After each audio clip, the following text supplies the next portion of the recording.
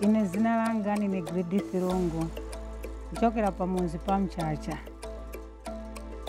Ndiponso panawera kuno nabwera programu ya chiteshi ya nsomba kani ya padamu. Ndiponso programu pia yamba ya padamu tekhala okondwera te wanthu. Ndalume wangu akaluta kunsomba ndiponso akawela onkhala ogulisa vana skulu benze osauka ndipona amene nene osauka koma lomba apa mtendere wawera pa nyumba pathu. Nikapita nthawi ija ngati nalolezedwa kuti chilipanga kugula somba kuja kumazi nikagula somba zija nikagulisa ntenga ndalama ija kanja kamene kanisowa ku nyumba ndipita ukagula. Zina singulisa zonse somba zija yayi, zina nsi yako. Nkasi yako nuzanzanga make yami ichitani pamoto yanikani somba izi.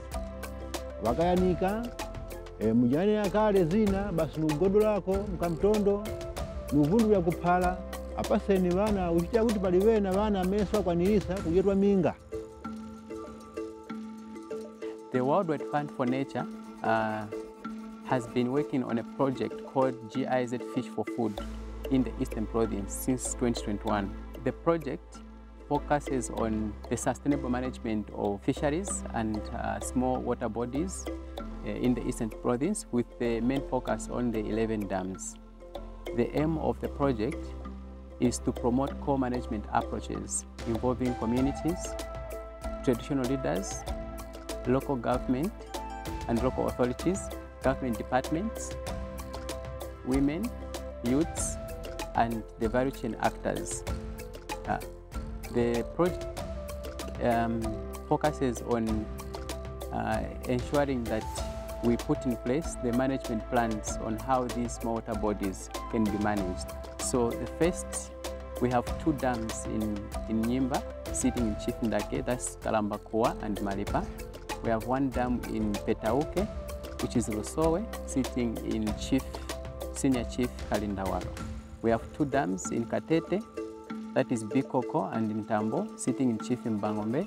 We have 1 dam in Kasenengwa district, in Chief Madzimawe. We have 3 dams in Chipangali, 2 are in Chief Chanje, that is the Maparand Rukuje. Then we have 1 in Chief Sairi, stroke Chief Chinunda, that's Lumamba Dam. We have also 2 dams in Lundazi, both are sitting in Chief Mpamba, but we also engage Chief Kapichira because the beneficiaries also include some of the villages from Chief Kapichira. Katitokoza wakaveke pochoka kuchigawo chona pa kani ya nsomba kuno kumawa kaya iyi project mugwira nawo kumota ntchito abale bathu amene babwera kuno kumawa mwina. Sustainable fisheries management is actually key to the Department of Fisheries in particular, because whatever we do as a department, we want to enhance fish availability at all levels. So sustainable fisheries is actually very key at community level because it does away with poverty, also promotes income generation, and also some local employment is generated within the local communities.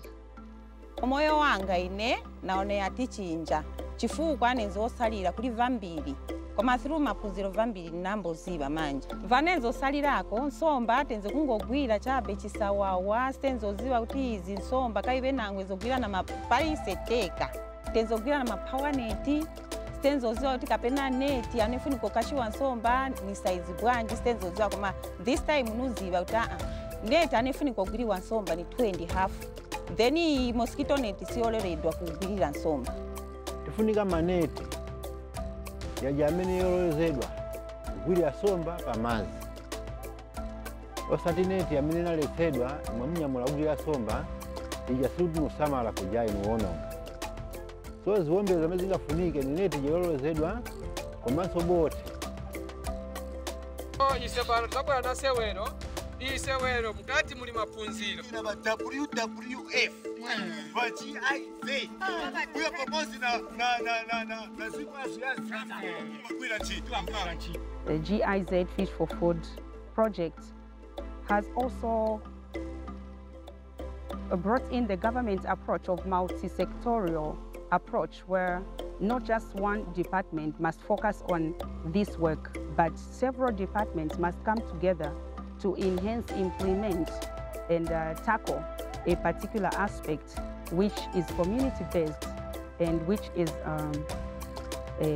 welcomed and brings impact on the community. From the initial phase, the training, and putting up of the management committee, I think now we are getting positive reports from Makungwa Dam, because what was there initially was lawlessness.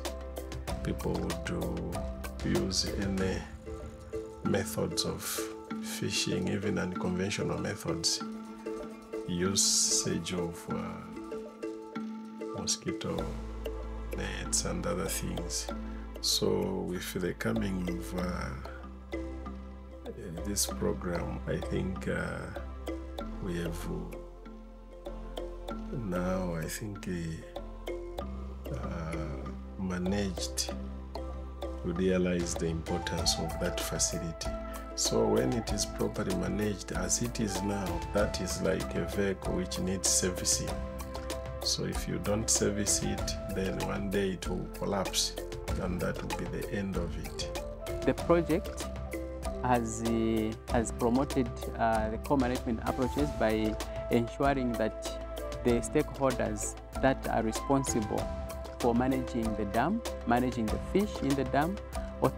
So in this case, we have worked with the Department of Fisheries, Department of Agriculture, Department of Forest, and also the Water Resource Development Office in the Eastern Province. So we have so far disseminated and or rolled out several trainings that includes leadership, financial management, active citizenship, inclusive development, working together with the Zambian Governance Foundation. We have also further done the trainings with the Department of Water Resource Development in dam maintenance and operation to the communities through the dam management committees. Chitukuko chiwera kuno nikamba kopyolera mu damu iruta 2021 March. Ndipo pano patiri taphunzira maphunziro nyepechenera kuti mweo kulingana kuti damu iruta. So mungo mchitukuko chanji chomungafune kuti mungathandizike. Oyamba etiretera shera ya kasikinya kasalati atiretera. Naenda kuti tenze bwino kuyembekeza damu kuti ikonzewe timange tikepo programu ya ma fish pond. Ndipo mkati mwa ma fish pond umo nchendi eyamba kutiretera ni pano patiri pamwaona tanki ino. Ndipo notiretera mams akuti community pano patiri chiriye umphawi wa mamzi. Isanzo nimjadana fotokozerapo kuti uteteza katundu nkulingana lamulo amene ingakhale pa katundu. So damu yathu iyi umbuyo uku lamulo kwenekwene kunalibe. So kulingana mene babwera pa mabungwe na ise community tunachivomereza ndi tinaona kuti achinjo ilipo. Ngakhale lombo ponya pokombe pa damu nathu zapita tisomba zikuru kobwe. Koma kumbuyo uku zimakhale tisezi imene yayi. So ndiyo chinjo amene ningaonepo ine kulingana na chinja kwa damu nathu.